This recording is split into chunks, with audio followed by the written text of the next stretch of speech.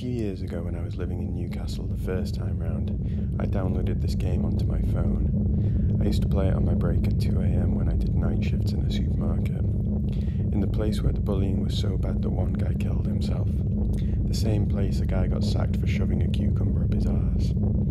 I got really into this game for a little while. 7 years later or so, and I'm living in Sunderland.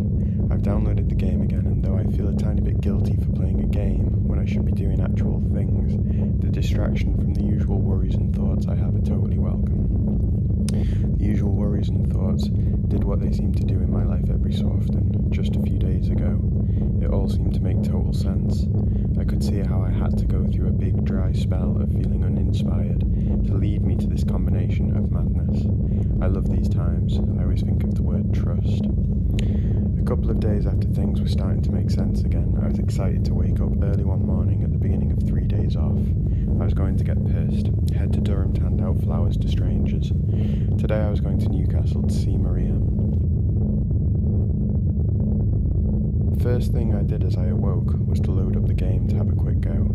The game glitched and nothing happened. I found it weird, so I started filming it on my phone.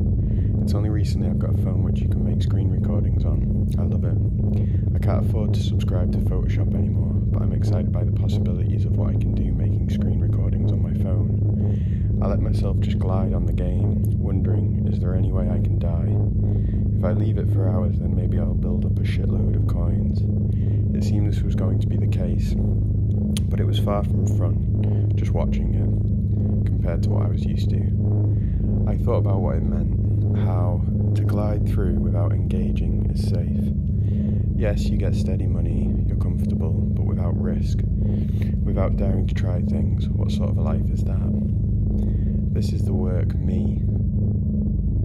For some reason I'm unable to combine the two me's.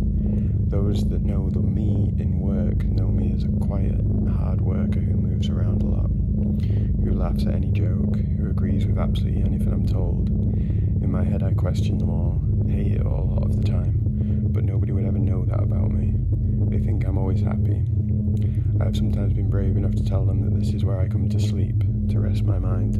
A monkey could do this work. The real work I do is outside of here, but when they've asked what I do, I just say weird stuff. Music, videos and that. For some reason, the me that just glides safely can't tell them about any of the weird, interesting stuff.